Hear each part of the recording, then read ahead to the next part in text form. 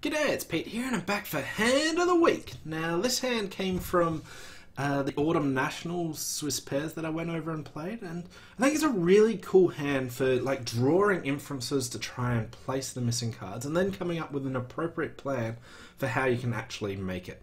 Anyway, let's just jump straight in and I'll walk you through the first part of it. It went pass, pass, pass to me and I opened a spade, and then we got a 2 club overcall and my partner Q raised. Now, my hand is complete garbage after the 2 club overcall, so I just signed off in 3 spades, but they decided to bump me up to 4 anyway. Okay, and we get the 7 of hearts lead. So, first of all, my partner's got 10 points and a 6-card diamond suit, possible source of tricks, so I understand why they put me into 4 spades, but this is not looking good. Like, we've got 3 club losers, we've got a diamond loser, we've got a spade loser, and we've got issues with the 10 of spades as well. I have to do something with my 3rd round of hearts, so like I would understand if I went like 3 down in this contract.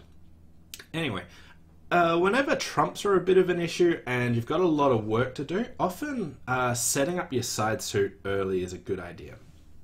Anyway, so we got heart lead and I won the ace of hearts.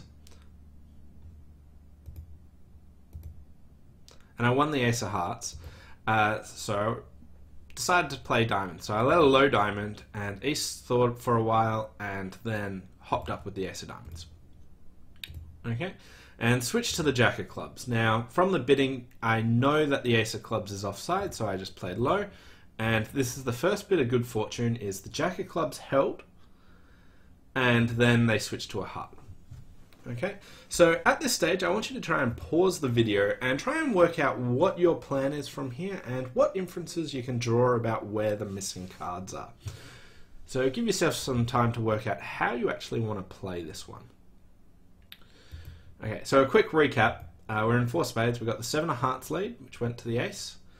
Then I let a low diamond and ace hopped up with the ace of diamonds, and then played the jack of clubs, which held the trick, and they now had to switch to the queen of hearts. So we know clubs are 6-1 and that West has ace queen to 6 clubs, because otherwise ace would be continuing clubs. So we just know that's what's going on.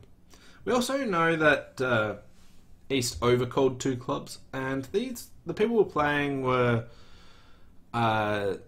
not hyper aggressive, so I didn't think that they were going to be overcalling 2 clubs on ace queen to 6. Now if they didn't have any other points, like we already know they've got no points in diamonds, hearts, diamonds or hearts, so if they've only got 6 points they probably would have leaned towards preempting 3 clubs straight away. So what I could do is I can mark West with the king of spades. Okay, so I know that the West hand's got the king of spades, which means taking a spade finesse will be futile. So I don't need to like win rough, take a spade finesse, hope that there's king 10 doubleton spade or anything like that, because the bidding has revealed and the play to this point has revealed that West has the king of spades. Now, if West has the king of spades, the only way that I can actually make this is if I drop it singleton. Okay, because if I let West on lead with the king of spades, they've also got their ace of clubs to come as well. So here I went up with the king of hearts and just threw a club away, and then laid down the ace of spades. Okay, so which dropped the king of spades. Okay, second bit of good fortune right here. Now this hand's a bit of an open book at this stage, so I'll open up the cards so that you can see what's going on, because we sort of know where all the cards are by this stage. But I want you to pause it again and work out how do we actually make it from this stage. Because here we've still got a loser with the 10 of spades and we've got some issues here. So what I worked out to do here is that East is going to score their 10 of spades. There's nothing I can do about that.